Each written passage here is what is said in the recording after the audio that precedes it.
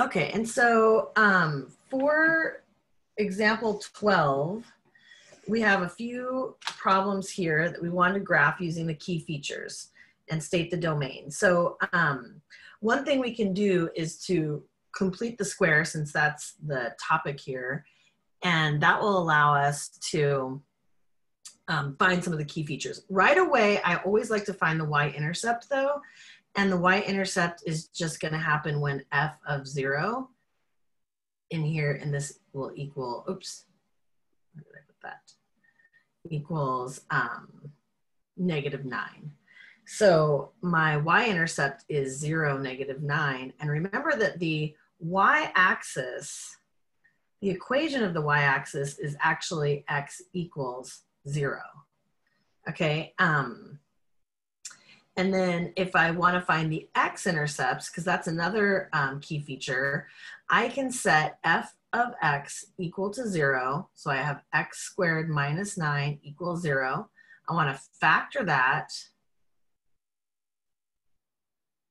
And then I get my values for x, -3 and +3. So that means my x-intercepts are -3, 0, and 3, 0. So far I have 3 points. Now, if I wanted to complete the square, remember I could set C off to the side. So if I want to write this in vertex form, I have f of x equals x squared minus 9.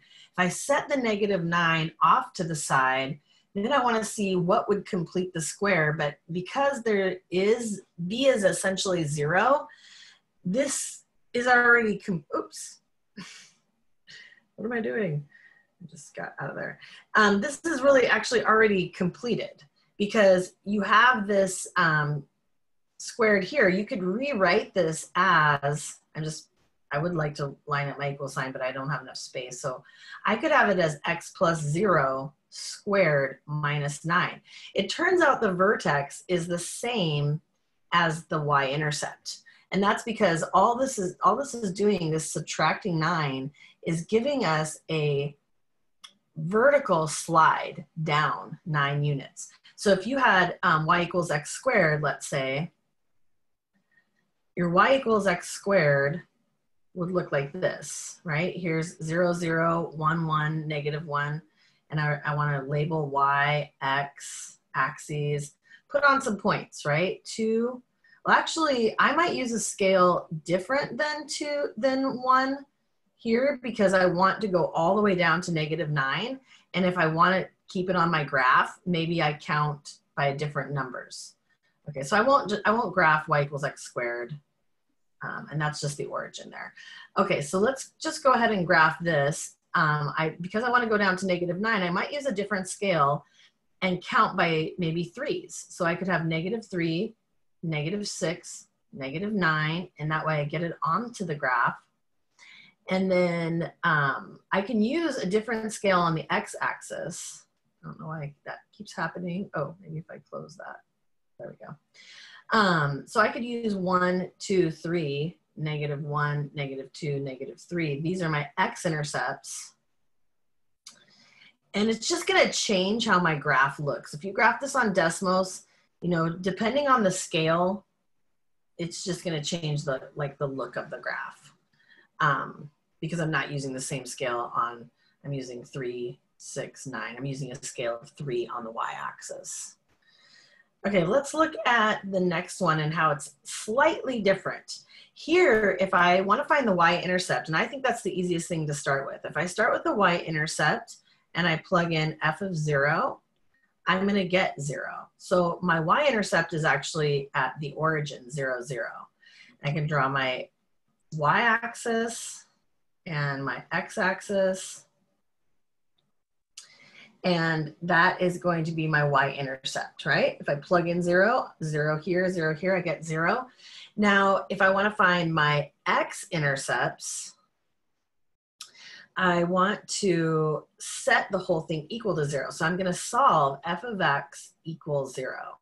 So if I go x squared minus 9x equals 0, to factor that, I want the GCF. So my GCF is x, and then I have x minus 9 equals 0, which means that x could equal 0. Oh, look, because the origin is an x and a y-intercept. Whenever you have the origin, that's an x and y-intercept. So that was the one x-intercept. The other one would be x equals 9, because 9 minus 9 would give me 0 here.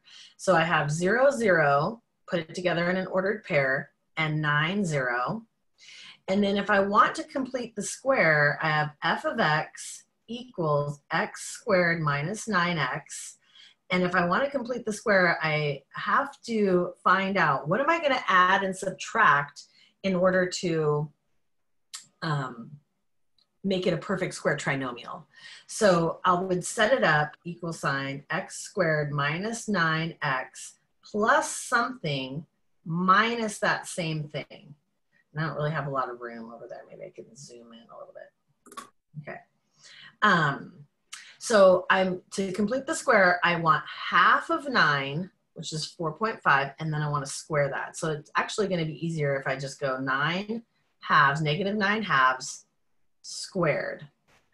And I can square both of that. It's 81 fourths. 81 fourths, 81 fourths. So I'm dealing with a fraction here. Then my perfect square trinomial, I'm just going to change colors here, is going to be x minus, because of the minus here, and then what number times itself gives you that squared? Well, that was the 9 halves squared minus 81 fourths. Now it's a little bit tricky to graph these fractions, so I would say let's just turn them into decimals. Essentially, my vertex is going to be half of 9, and it's the opposite sign. So that's 4.5 is my x value. And then my y value, how many times does 4 go into 81? Let's see, 4 goes into 80 20 times, and then 4 goes into 1 0.25 times. So that would be 20.25, right? So that's my vertex. And then I want to put it all together into a graph. Now, on your quiz, you're just going to have to sketch a graph. So you don't have to draw the scale out. In fact, because of the decimals and stuff here, I would have to really change my scale up quite a bit. But if I want to plot this point, 9, 0, I could count again by 3s. So I'm going to go 3, 6, 9, use that scale. There's my y-intercept. Halfway between 0 and 9 is the 4.5. So that means 4.5, where's 4.5? Is that half? That's basically halfway here. 4.5, this is our axis of symmetry. X equals 4.5. And then to get down to 20.25, I might count 5, 10, 15, 20, and I'm a little bit over that. So that would be my vertex here. I've got all my key features, and I'm just drawing a sketch. It's not super accurate, but again, you might look on Desmos just to confirm and to double check, but make sure you can do all these things. We want to find the y-intercepts, x-intercepts, and vertex. Those are going to be our key features. Somebody was asking earlier about domain. So the only way, the domain is actually all real numbers. What you were asking about is the range. You always have to know the vertex to know the range. And so that's what's really handy about writing this in vertex form, which was right here.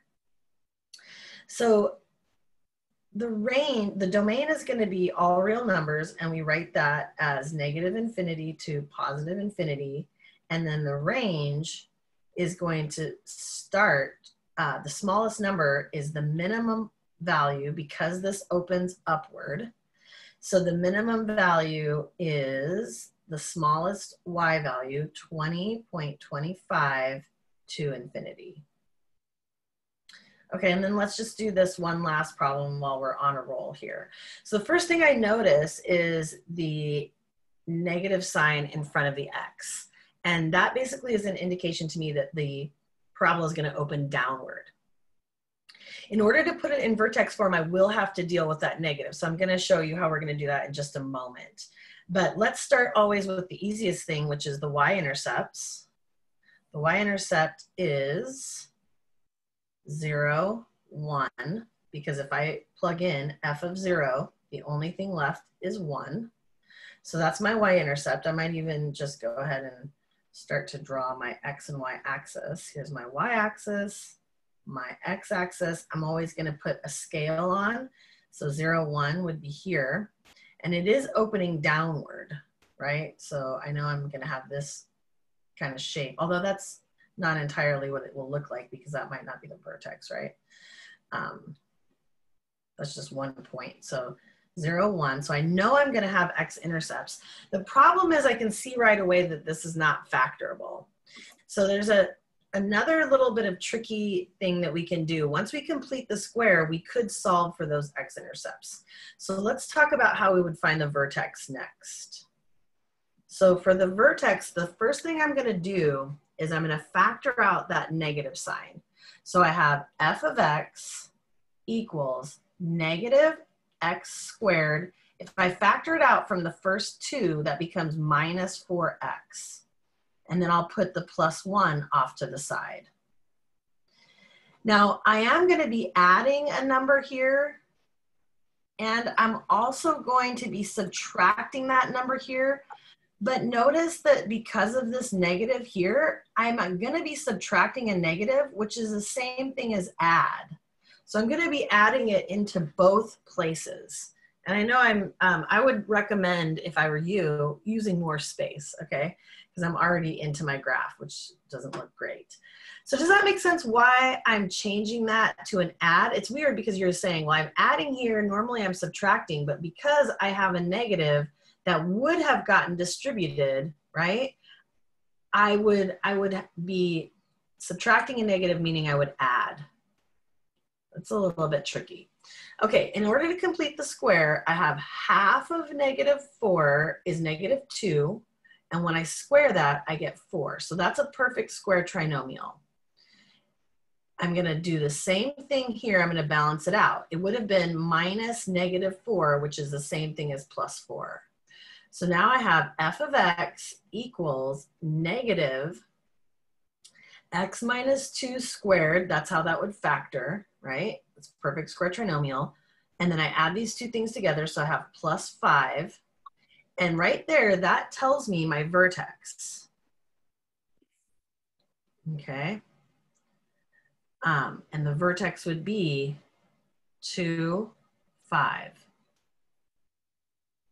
Okay, so on my graph, I had 0, 1, 1, 2, 1, 2, 3. Probably should erase some of this. Okay, so I have my y-intercept 0, 1, 1, 2, 3, 4, 5, right? 2, 5. Here's my vertex. It's opening downward. And then I know it's going to go something like this and something like this. I can also find a symmetrical point because I have my axis of symmetry is at x equals 2. So if I have 2 points over this direction, I would have 2 points over this direction. So this point right here. And then you might notice that, I mean, if you do try to factor the original problem, it's not factorable. And I know that because I can't think of any two numbers that are going to multiply to 1 and add to 4. So that's how I know it's not factorable.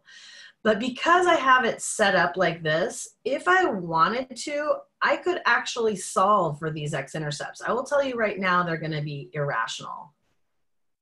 Sometimes I erase too much. Okay. Anyway, you can draw it more beautifully than me. So that's a whole other thing right there. I wonder if I can actually add a page. Ooh, I might be able to add a page right here. Where am I? 19. Add page. Okay, if I wanted to find the x-intercepts, this is kind of a really cool thing, is that I can set that equal. Remember that when I find the x-intercepts, I have f of x equals 0. I'm going to set this to 0. So I have negative x minus 2 squared plus 5 equals 0.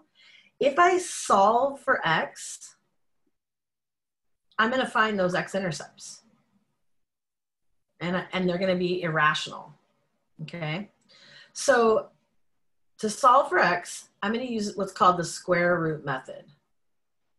And you could have also used the quadratic formula, but the square root method is going to be pretty handy because we have this binomial squared, so I can isolate x so long as I get everything away from x. To do that, I'm going to subtract 5 from both sides, so I get negative x minus 2 squared equals negative 5. I can divide by negative 1 to get rid of that negative sign out in front.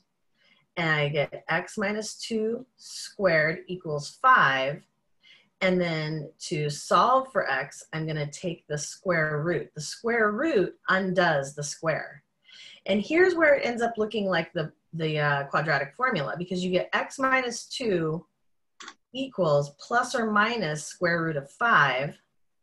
Now, all I have to do is add 2 to both sides, and we get x equals 2 plus or minus square root of 5. And that's where it is irrational. On Desmos, if you graph this on Desmos, it is going to show you the decimal equivalent. And I would honestly need to use a calculator in order to figure out what that is. So your x-intercepts are 2 plus the square root of 5, comma 0, and 2 minus the square root of 5, comma 0. And like I said, if you put that into a calculator, you can get a decimal equivalent. And on Desmos, you'll end up seeing the decimal equivalent as well once you click the key feature of the graph. Okay. So does that make it